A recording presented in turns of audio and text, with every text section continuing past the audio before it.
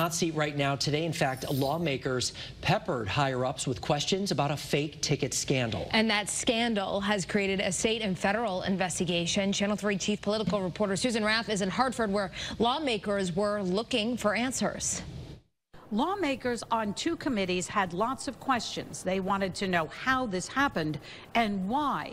And they want to know what's being done to stop it and to hold those accountable. I'm angry, to say the least, and disappointed. This is the person lawmakers really want answers from, James Ravella, commissioner for the Connecticut State Police. He's in charge of a police force at the center of a fake ticket scandal. It started after 4 troopers got caught falsifying traffic stops. That prompted an independent audit.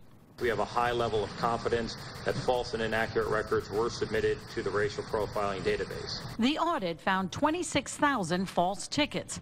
And while they weren't actually given to anyone, it skewed racial data because most of the troopers put down white for race. What's the push for more tickets?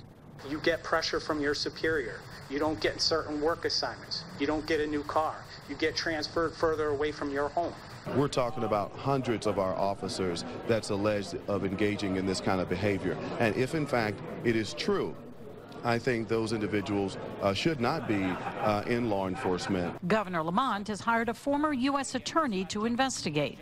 What's important for me for the leadership is get to the bottom of this, full transparency, leave no stone unturned.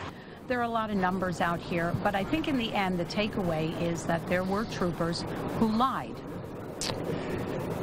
Yeah, there's no way around that, Ralph. Commissioner Ravella confirmed today that the U.S. Department of Transportation has subpoenaed records, and there could be a meeting with the commissioner soon.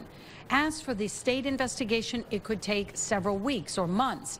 And in the meantime, the trust and reputation of the state police may have been damaged.